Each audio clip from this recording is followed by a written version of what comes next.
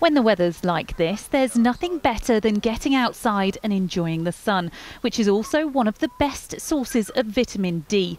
So how much do we really think about the health benefits of being out here? I do worry about the light and getting enough sunshine, but probably not about my vitamin D levels.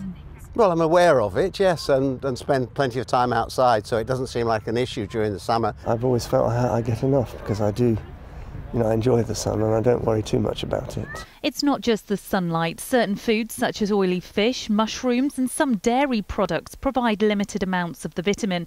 And if you don't get enough there, then supplements are another way to top up levels. But a report's found people in England aren't getting enough vitamin D. Official estimates believe 1 in 5 adults and 1 in 6 children may already have low levels. So experts now recommend that everyone should take 10 micrograms of vitamin D a day between October and March, the equivalent of 2 tins of tuna.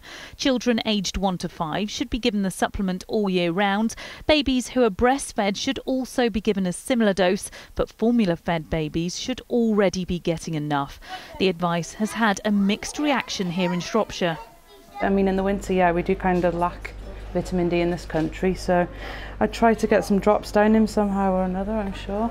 I know I've had the vitamin D deficiency before now myself, so I'd want to make sure that she'd not suffer with that. We won't be taking the supplements every day, so I think we just need to let our kids get outside. Short bursts of sunlight without sunscreen is also recommended, but what happens if we don't get enough of the vitamin? For adults, we're talking about things like osteomalacia, which is about muscle weakness, about bone strength, and you can also get pain. And for infants, if they're not getting enough, you will get poor growth, they could get painful joints, and at its worst case, that could lead to rickets. So while the sun lasts, no matter what the activity, having fun and staying healthy can work in harmony. Frankie McCamley, 5 News.